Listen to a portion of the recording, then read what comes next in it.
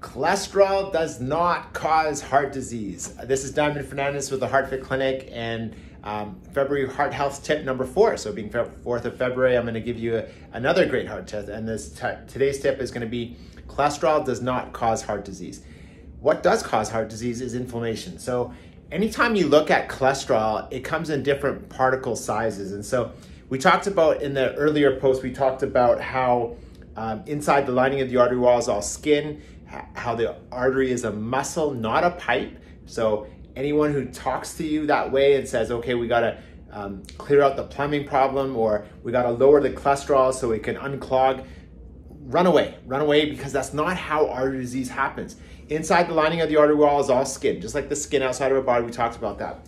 And it's important to understand that you have the good, the bad, and the ugly, but all of it's not that good, all of it's not that ugly, and all of it is not that bad. And what I mean by that is, imagine you have pretty heavy little vase here I got. Imagine you have different buckets of bad cholesterol, good, and ugly. You get the idea of that side of things.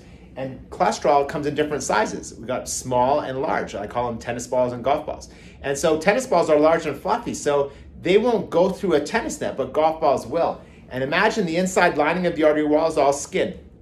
And we talked about that in earlier posts. Imagine like a tennis net-like structure. Small ones will go through that tennis net, large ones won't. So it's important to understand particle size, but understand more importantly that cholesterol does not cause heart disease. It's the inflammatory process that happens, and then you have these small particles that sliver into the lining of the artery wall to build up like a pimple on your face, which we talked about in earlier posts. So anyways, stay tuned for some more posts. We look forward to having a good weekend there, and we'll be in touch for blog post number 5, I believe, and we're going to be talking about something more just as important. So have yourself a wonderful weekend. We look forward to helping you live happier, healthier, and longer.